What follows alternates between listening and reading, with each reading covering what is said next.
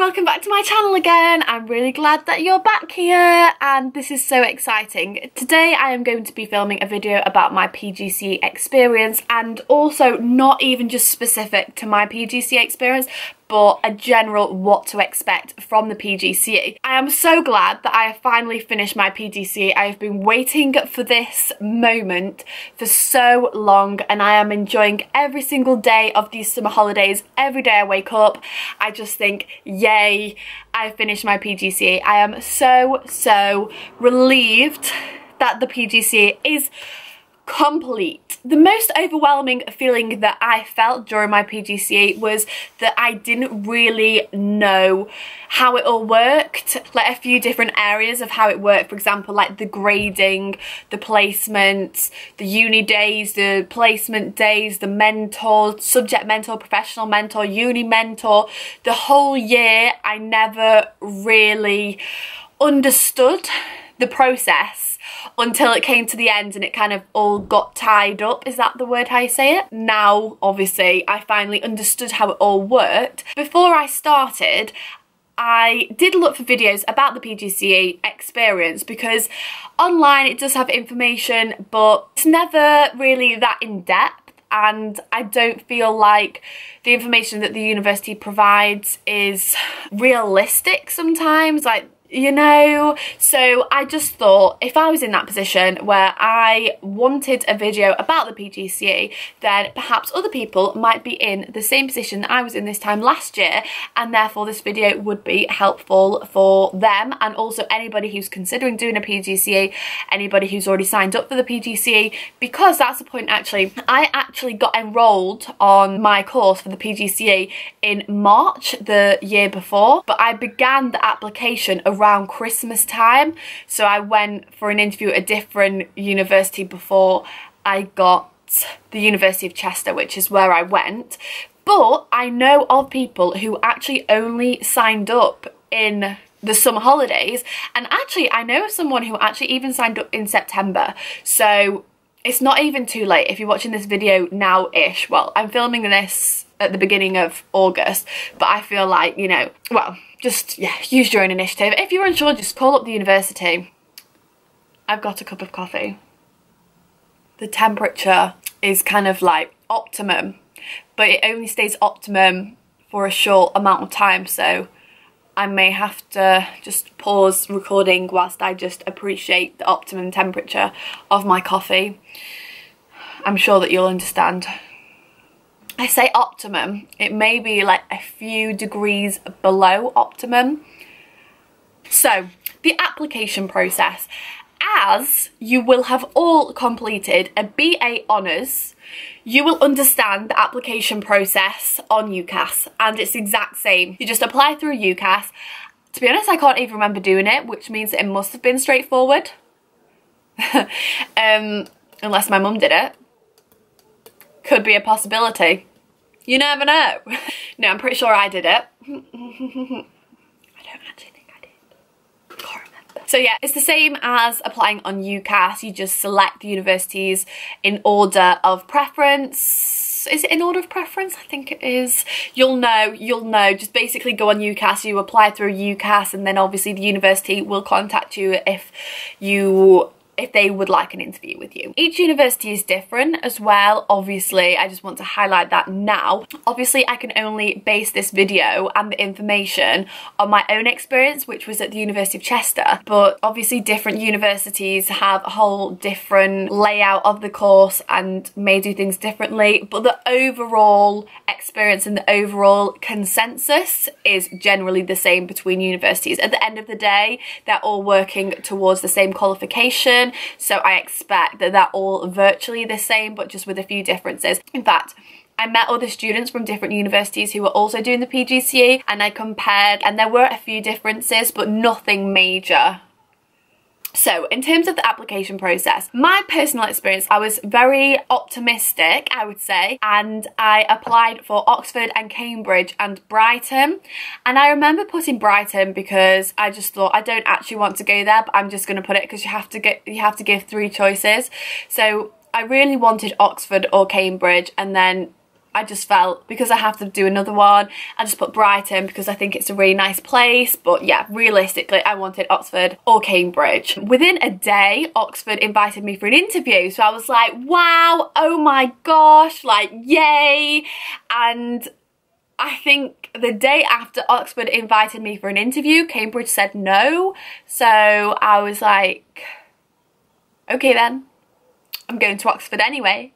So I went for the interview and everything. They basically just asked about my experience teaching, if I'd had any experience teaching, and you know, why I want to get into teaching. Just the questions that you can imagine that they would ask. There was nothing unusual. There have been stories of unusual questions being asked at Oxford interviews, so I was a bit like, oh, what are they going to ask me? To be honest, I think I would have responded better to the weird questions. Wasn't there an interview when the interviewer threw a bag at a candidate and said, imagine it's a bomb, and then they threw it out the window, and then they were like, yes, we'll have you at our university because you can think on your feet. But yeah, they didn't do that, so I was a bit disappointed because I was preparing for that. I was doing lots of practicing at home. That might explain why I didn't go to Oxford in the end. Their loss. Brighton also offered me an interview, but I was like, it's just too far away from where I live. So then I was like, no. Had a rethink and then was like, okay, I want to go to Chester, University of Chester, which is where I did my undergraduate. So I basically like scrapped that whole application, and then you can apply by each university individually. So I just went for Chester. They gave me an interview, went to the interview, and it was a very different interview process to Oxford, which is interesting actually, because you kind of expect that they're all going to be the same or very similar. So it was just me there at the interview, whereas at Oxford there was another candidate, but they did say that it was unusual for there just to be the two of us because a few others had dropped out. But at Chester it was just me. I think that they said another candidate had dropped out as well actually, so that seems to be a recurring theme. Anyway, it was very, very intense because we did the whole interview in French, which wasn't what was supposed to happen. So I was a bit like, oh my gosh. But anyway, it was really good because I did the interview, let me think, the exact process. So I had to do a presentation. I think I did it in French, could have done it in Spanish, I can't remember. It had to be about a topic in the curriculum, in the MFL curriculum. So I did it about festivals. I did Les Fêtes de Bayonne. Yeah, so that was in French. And then she asked me questions about my presentation, and then we did the rest of the interview in French. So it was, you know, tell me about your experience teaching and things like that. Parlez-moi au sujet de l'enseignement et vos expériences. Yeah, went a bit like that.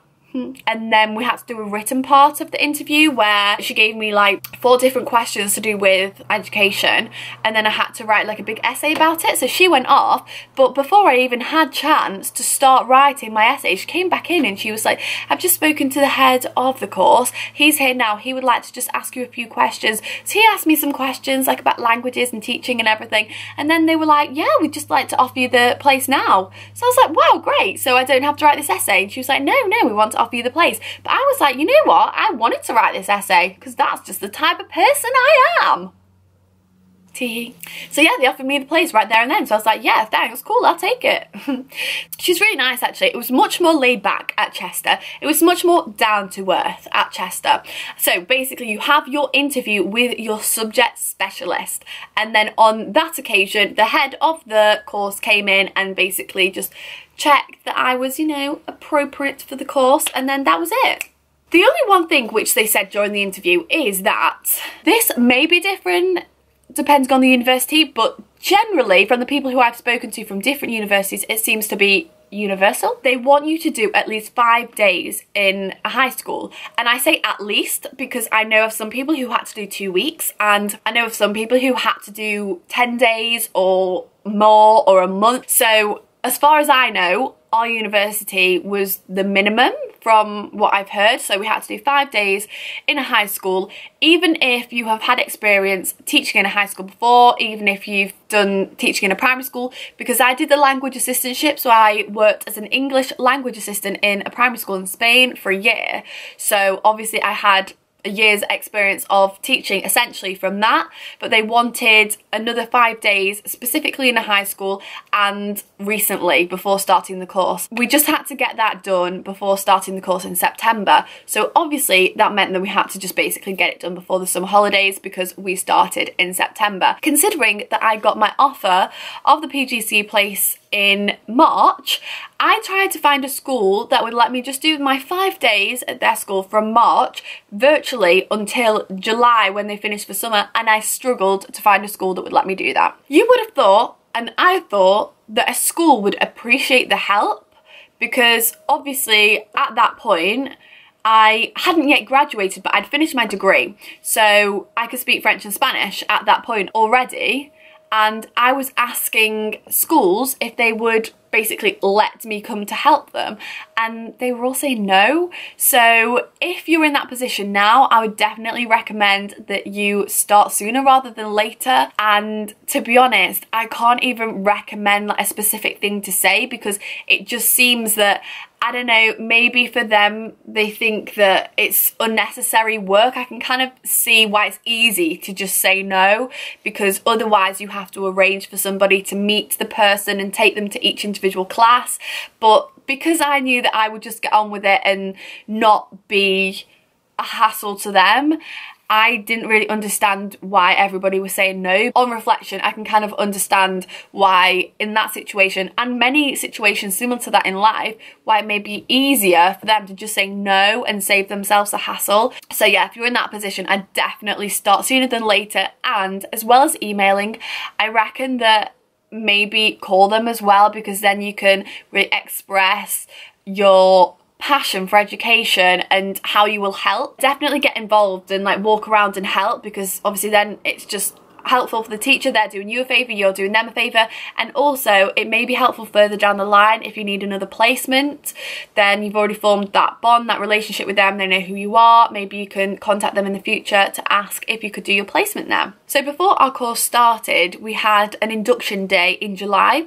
So they sent us all a letter and said to come in on this day. It was just going to be an introduction to the course, but not all of us turned, well, not all of everybody on the course turned up. I did, and to be honest, it just made me scared for the course. I remember they drew a, this is basically all I remember, they drew a graph on the board and they were like, you're not just going to go like from 0 and then, you know, gradually get better like in a straight line. You can have ups, downs, and then like linear moments, is that what's called, where you just kind of plateau and then you can go up and down, and then at the end you'll be great, hopefully.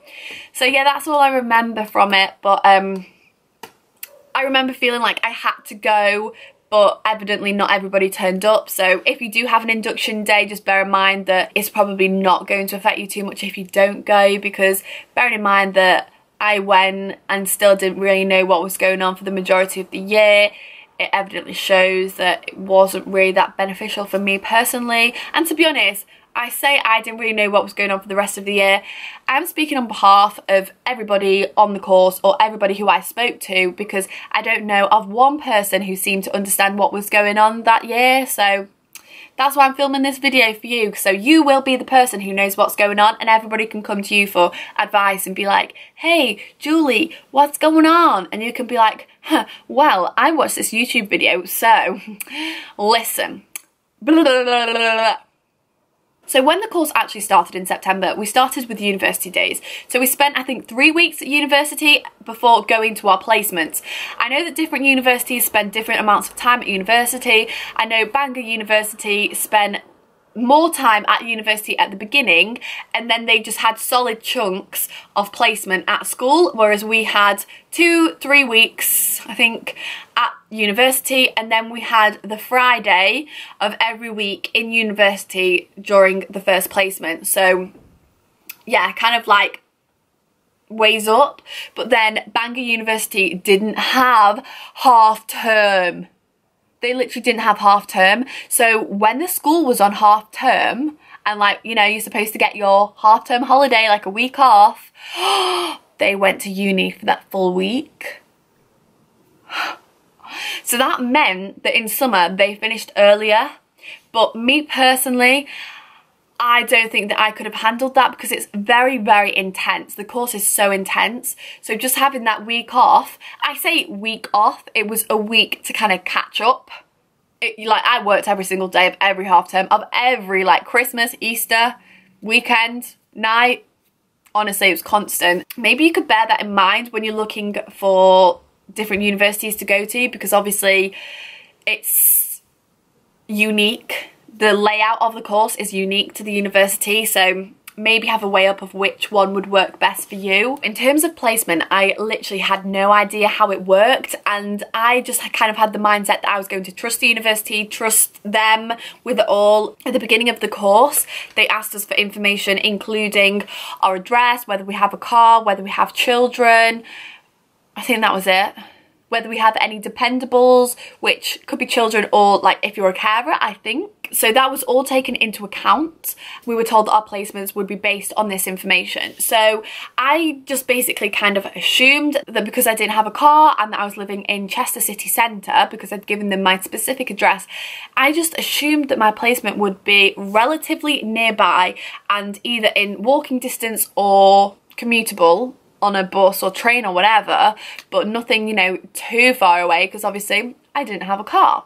Before the course started, I was a bit concerned about the placement because my sister did primary education, so she did 3 years of teaching, and so she'd had experience of the placement procedure.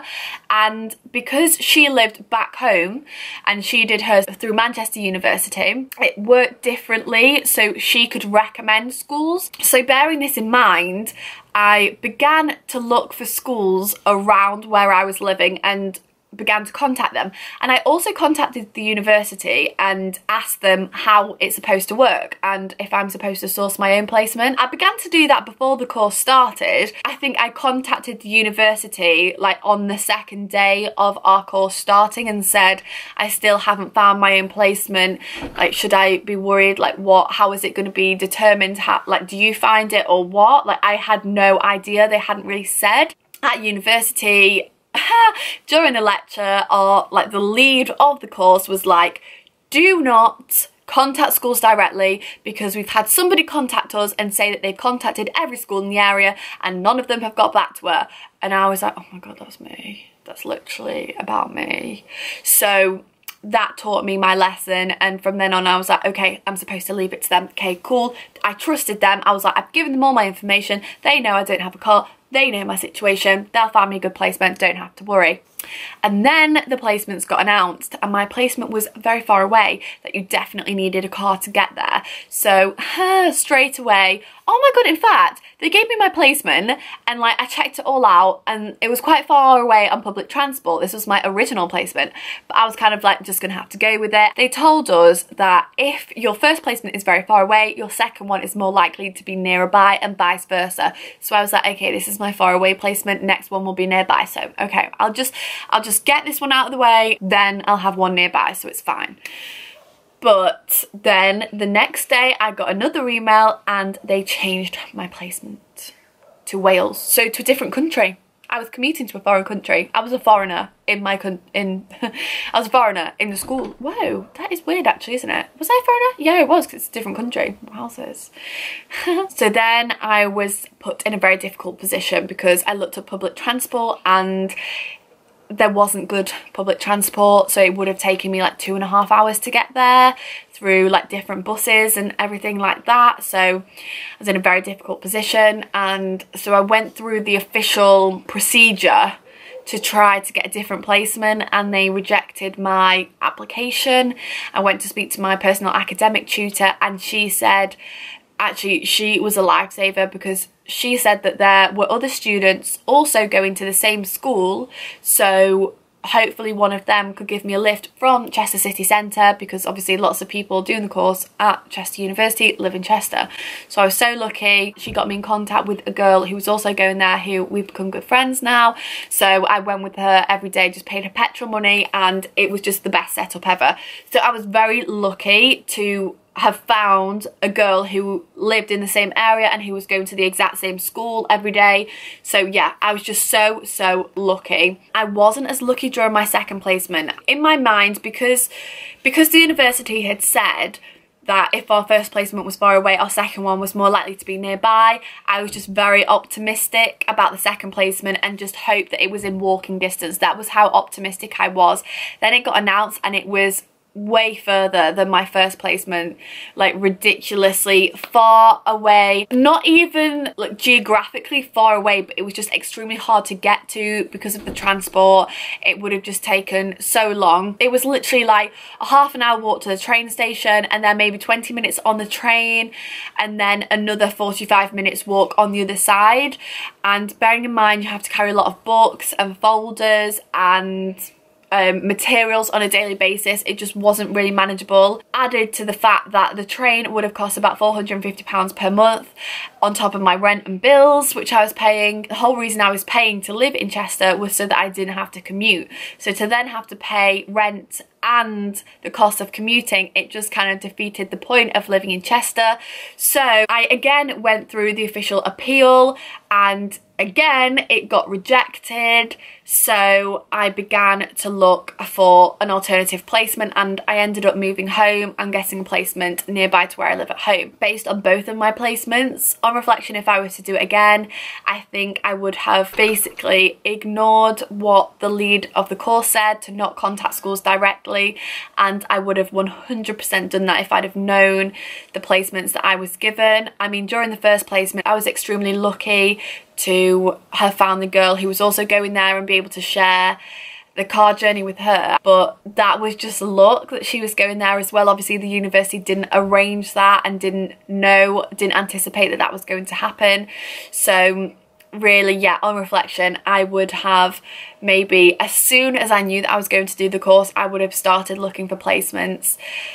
If you live in an area where there is good transport, like London or Manchester city centre, or I don't know the exact places, but all I know is that Chester doesn't really have that good transport in and out of Chester. So I don't know, maybe I should have anticipated that beforehand. And of course it's near to Manchester University, it's near to Bangor University, so obviously all of these universities are in competition for all the schools in the area, the same schools in the area, so it's a bit of a difficult one. But yeah, definitely on reflection, knowing what I know now, I would have tried to source both of my placements as soon as possible instead of just trusting in the university naively. Also, I trusted them that they did it fairly based on if you got a further away placement, first placement you'll get somewhere nearby, second placement, and that obviously didn't happen. So that was a bit upsetting when I found out my second placement, because I just trusted what they said. I trusted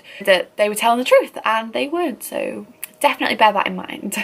Another thing, during the course we were all very confused about how our final grading worked. As the course got nearer to the end, we were more and more confused about how our final grade was going to be determined. We didn't know if it was based on our folder work, if it was based on what our subject mentor at the school thought, or on our evaluations, or what our university mentor thought when they came to visit us, if it was based on what they thought of like the whole experience or just our final lesson observation. Nobody really knew, and depending on who you asked, they all said different things. And basically some of the lecturers actually said that they didn't know. Your subject mentor at your school plays a big part in your university experience and basically your final grade. So they give you a lesson evaluation at least once a week. So they grade you in each standard. So you have 8 standards, and they give you like beginning, developing, good, outstanding. Good is the minimum that you need to qualify as an NQT, a newly qualified teacher, and outstanding obviously is the level up. So your subject mentor will give you a lesson evaluation each week. Then your university mentor will come in to give you another lesson observation throughout the year. It depends on the amount that they do it. So for me, she only came twice, but that's a very, very small amount. I know some people who had their university mentor come in multiple times per term. I feel like generally they're most likely to come in maybe 4 times throughout the year. So twice during each placement. Yeah. And I initially used to get very nervous when my uni mentor was coming in, because I felt like there was so much pressure, because although you're teaching every single day, they're coming in to watch you for 1 hour, and obviously during the hour anything can happen, and it's natural for some lessons to go really well and some lessons to not be the best. So you're just hoping and praying that this 1 hour goes outstandingly well so that you get the best grade that you can. But obviously that doesn't always happen, especially when you're working with unpredictable students who are, you know, varying ages and abilities. But I later found out that really your subject mentor from uni, your uni mentor, is essentially coming in to check that your school subject mentor is grading you properly, because your subject mentor at school is giving you gradings each week. And your uni mentor comes in essentially to make sure that they agree with their feedback and their gradings during the hour. They use that as like a way to compare and to just make sure that there's consistency throughout the course. So they're just going to check everybody to make sure there's consistency. So when I noticed that, it kind of took the pressure off me, because it is a lot of pressure to feel like that 1 hour is the be all and end all, especially if, like in my case, they only come in twice during the entire year. It's not very much. If you think about an entire year, the amount of days you're teaching, and they're coming in to see 1 hour of a lesson. So like I said, you get your lesson evaluation 1 per week at least, and then the idea is that that goes in your folder as evidence, and then at the end of the year, so when you're getting your final grading with your university mentor, they look at your folder as evidence and they check back throughout the year to see where your subject mentor graded you in each standard, and then that basically accumulates to help them give you your final grade. So yeah, so basically you just put your evidence in the folder, not even just from lesson observations, any evidence to show each standard. So standard 8 is how you contribute to wider life, wider professional life in the school.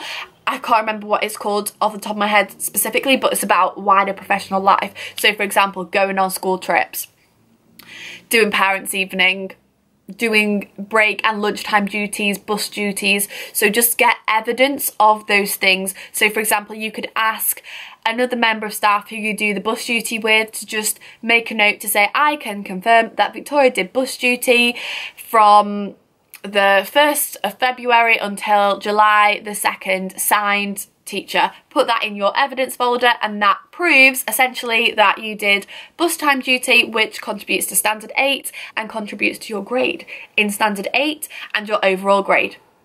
So you need outstanding in at least 6 standards to get outstanding overall, and then most people just get good, which is still what you need to pass. Yeah, you need good in all standards to pass.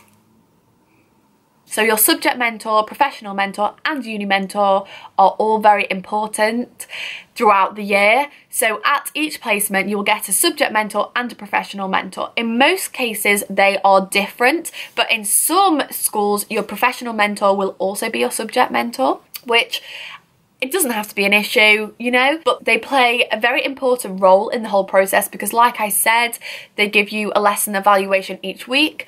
Also, in some schools, your professional mentor will give you a lesson evaluation throughout the course of the placement. So at my first placement, my professional mentor gave me, I think, 2 lesson evaluations. But on my second placement, my professional mentor didn't give me any official lesson observations. However, she did observe me in 1 lesson and gave me verbal feedback, which was fine by me. Depending on the school, the professional mentor seems to have varying levels of responsibility. I mean, I guess not responsibility, but input in your experience. So at my first placement, my professional mentor, she was very much there. We saw her every day. She was always giving us advice. They give you basically lectures as well whilst you're at school. So I saw her on a daily basis, whereas at my second placement, I didn't see my professional mentor half as much, but we still got those lessons once a week. So yeah, essentially the role of the professional mentor is somebody that you can go to for help, advice, and they give you lectures about education and learning methods and things like that. And then your subject mentor is subject specific, obviously. And one of the last things I want to talk about is the importance of the evidence folder itself, because It's a very important thing, as you can imagine, because like I said, that is what is judged at the end of the course, and obviously if you don't have very good evidence, then it's going to be hard to get a good grade, whereas if you've got loads of evidence, then it's easy to show how you have achieved a very good grade in each standard. So the whole folder is very important. The idea of it is that you put your evidence in there from the beginning of the course to the end to show your progress and to show evidence continually throughout the 2 placements. In my experience, I had no clear idea of how it should be set out. We were never told we want it like this, we want it like that. We were actually told by the head of the course that you set it out however you want it. It's your personal journey file. And it was the same at my sister's university. One of the lecturers told her that it's up to you how you do it. It's your own personal progress, so it's your own personal way of doing it. It's up to you. I asked for advice from my professional mentor in the school during my first placement, and I showed her my folder and how I'd set it out, and she was happy with that and said that it was fine, so I continued to do it like that. And the way how I did it was, for example, if I got a piece of evidence that was relevant to maybe 3 different standards, I just put the piece of evidence in my folder, and with a post-it note I wrote, for example, standard 4, standard 5, standard 6, and then wrote how it was each standard, and then just put that post-it note on, as opposed to separating each standard and then consequently putting that same piece of evidence in 3 times into the relevant standard, because that would mean that I would need to photocopy it 3 times. And as in the end I had, I think, 5 folders, no 4, maybe I had 4 or 5 folders in the end. So if I'd have had to photocopy everything up to 3 times, and I would have had 3 times the amount, which just wasn't really normal. So that worked for me. The way how I did it worked for me. People do it differently, but that's the way how I did it, and that's the way how my professional mentor at my first placement said was fine. So I continued to do that throughout the whole of the 2 placements. And what's supposed to happen when your subject mentor from university comes in to visit you is that they are supposed to have a look at your folders to make sure that you're doing it correctly, to make sure that your lesson evaluations are all up to date, your weekly reviews are up to date. I mean, each university does it different, and yeah, just to check it. But my subject mentor said that she trusted me, so she didn't check it, which was fine by me because I was confident with what I was doing. I was like, yeah, I'm confident, I'm doing it fine. Essentially, I was putting in all of the information that I needed to. She asked me, have you done your weekly reviews? Yes. Have you done your lesson evaluations every week? Yes. Have you been getting your lesson observations every week? Yes. Have you been putting the lesson plan pro formas in every day? Yes. So I was doing everything. Have you been putting evidence of like marking? And I was like, yes. And I've done parents' evening, I've done bus duty, I've got a year 8 form, and then I had a year 12 form. I go to assemblies, I go to all of the meetings, I go to the subject meetings after school, go to the whole school meetings, I go to the year group specific ones to do with the form, I do PSHE. So she was like, right, fine, that's great, I can tell that you've got it all under control. So I was like, great, cool. So she never looked at my folder until the very last day of the course, which was not a good idea, because on the last day she said, show me evidence for standard 1. And I was like, oh, I didn't organise it into standards. I did what I've just explained. I've got 1 piece of evidence and then it applies to different standards, and I've made that clear on each piece of evidence. And she said, I didn't want it like that. I wanted it in each standard. And that was the very, very first time that I'd heard that. And if I'd have known that, I would have done that. But I had never been told that, so that was annoying, but I explained how I set it out. In the end, she said, okay, then that's fine, that works, we'll do it that way. But I have to be honest, throughout the meeting, like it was an hour to like determine our final grade, it was NQT transition interview. Throughout that time, she kept on saying, okay, show me evidence for standard 4, show me evidence for standard 5A, and I don't know, I found it very stressful because as I hadn't put them in order like that, it was very difficult for me to find specific evidence for specific standards and specific substandards. Bearing in mind, I had 5 different folders and I knew that time was of the essence. She kept on saying, oh, we've not got long, and I kept on trying to find the specific evidence, and as she wanted it in that way, she was asking for it at a relatively quick pace, and I hadn't prepared for it to be shown in that way. I had prepared for her to look through each piece, but as it was, they don't look at everything. She just wanted an example of this, an example of that, which if I'd have known that, then I would have set it out accordingly, but I'd never been told that. So one of my biggest points of advice would be to ask at the very beginning of the course, to ask the person who will be doing your final NQT transition interview, and ask them how they would like your folder set out. They may say that they want it in different standards. They may say it's completely up to you. They may say that they want it chronologically, but then you know, and then you can do it exactly how they want it, so you're not in the position that I was in where I was like, what? So yeah, that would be a piece of advice I definitely recommend you take. And then in terms of jobs, some people got their NQT placement, their job basically as a newly qualified teacher. They got it fairly early on. I think I remember somebody getting it during the first half term, so like October time or November time. Yeah, November, like the beginning of November, even though we started in September. Some people got it around Christmas. It was just like continually through the year. And then there is a time period where a lot of jobs come up because it's the last kind of time section when teachers can hand in their notice before the summer holidays to like not start back in September. And I think that's around like April, May time. And then there are still jobs in June and July. Then they tend to die down, and there aren't really any over summer, but I'm guessing that in September they'll all start pouring back in again when people return and they're like, ooh, I want to hand in my notice. So in terms of jobs, you just basically have to go for interviews around your time in the placement, which is fine, but it can sometimes be a bit difficult in terms of planning for an interview and planning your normal lessons as well. So that's something to bear in mind. And generally, the whole PGCE experience is very, very intense, as I'm sure you have already heard, because everybody loves telling you how difficult it is and how you're never going to have a social life ever again, how you'll never experience having free time again, which, to be honest, like I definitely experienced. It's very intense, it's very draining and time consuming, and it's sometimes difficult. But I feel like because of the holidays, there's always something to aim for, because during the half term and the holidays you can use that time to kind of catch up with work and maybe have like a few lie-ins as well. Well, to be honest, you need those lie-ins, like especially if your placement's far away and you have to get up at like the crack of dawn to get there, and then you get home dead late as well, which I feel like is most people on my course.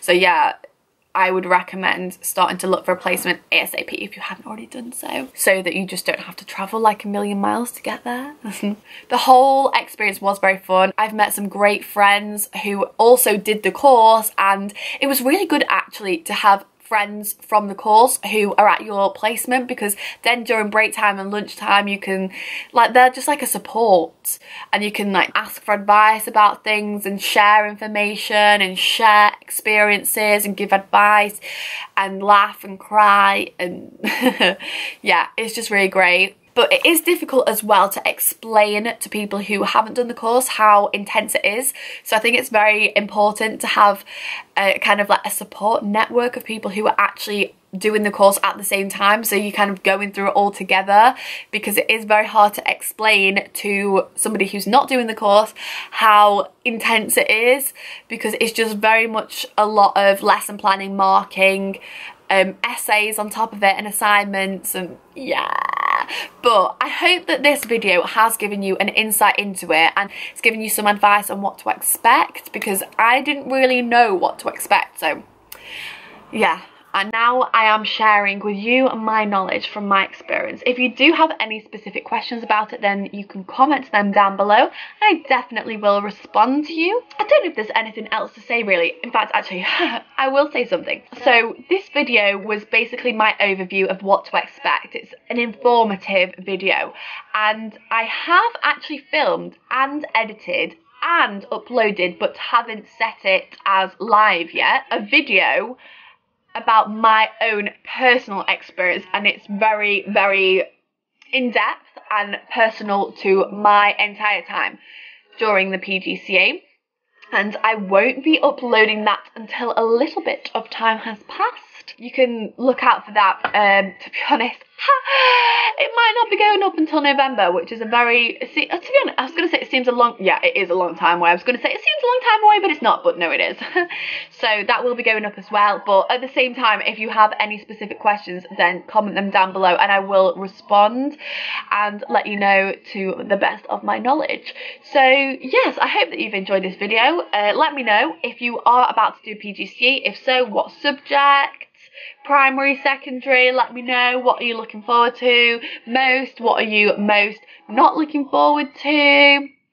Yeah, I hope that you enjoyed this video, everybody. If you're not doing a PGCE and you just thought that you'd watch this for the bants, then wow, you are an amazing person and I really admire your intellectual abilities. Yeah, that just came to my mind. So anyway, yeah, I hope that you enjoyed the video. Like, subscribe if you want to, if you liked it. You know, you never know, you might want to. I might have just reminded you. You might be like, oh yeah, actually, I will like this video. Or you might be like, oh my god, everyone says that, shut up. If I wanted to like the video, I would have already liked it. And in fact, because you said that now, I'm not going to like it. So yeah, it's completely up to you. But you know, like, I'd really appreciate it if you did like it and if you did subscribe and if you did comment down below. Like, I love reading your comments. I love, yeah. So yeah, I'm gonna go now. So yeah, like I said a billion times, hope that you enjoyed the video. Like, subscribe, comment down below, and bye everybody. Now I am sharing with you my knowledge from my experience. If you do have any specific questions about it, then you can comment them down below. I definitely will respond to you. I don't know if there's anything else to say really. In fact, actually, I will say something. So